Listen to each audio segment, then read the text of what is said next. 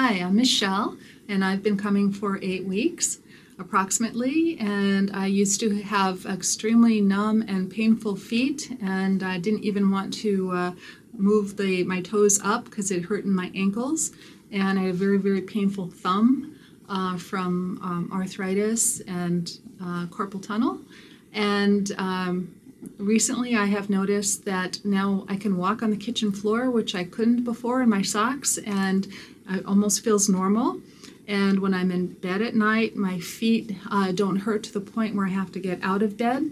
And my thumb feels better as well, and I probably am not going to have the thumb surgery I was thinking about having. So I'm very happy with results so far.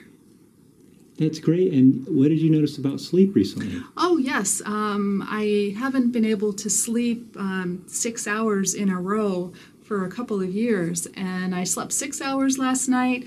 Plus, I got up for an hour, but then I went back to sleep for 2 hours, which I never do. So that was great, because that's one of my big issues is sleep.